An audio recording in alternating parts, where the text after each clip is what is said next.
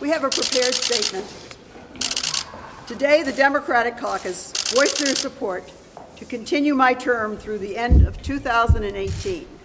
An election will be held on the first date of the 2019 season, which is January 2nd, as is the normal course of business for the Senate. Our focus today continued to be and continues to be on policy, the budget, and the business of legislating.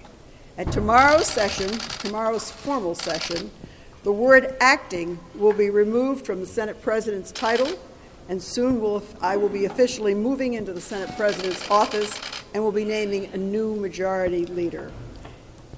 Will you be a candidate for Senate President in January? No. No. Are you running for re-election?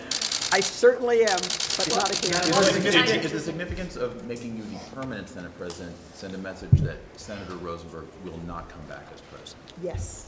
So what is for this term, because I am the president, and I will continue to be throughout this term. Do you think the Senate will he stand as a candidate for president? I think that's something you have to ask Senator Rosenberg. Why did you make this decision? Because we have reached a point where we are now into the business of doing what we're here to do, which is legislating.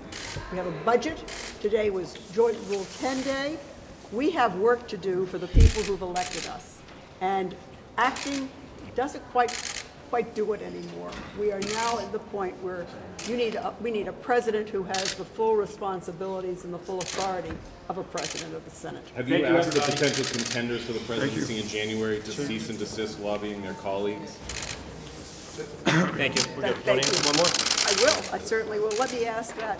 They were among the people. They're all in there, and they were among the people who agreed to this and voted for it. Thank you, guys. No.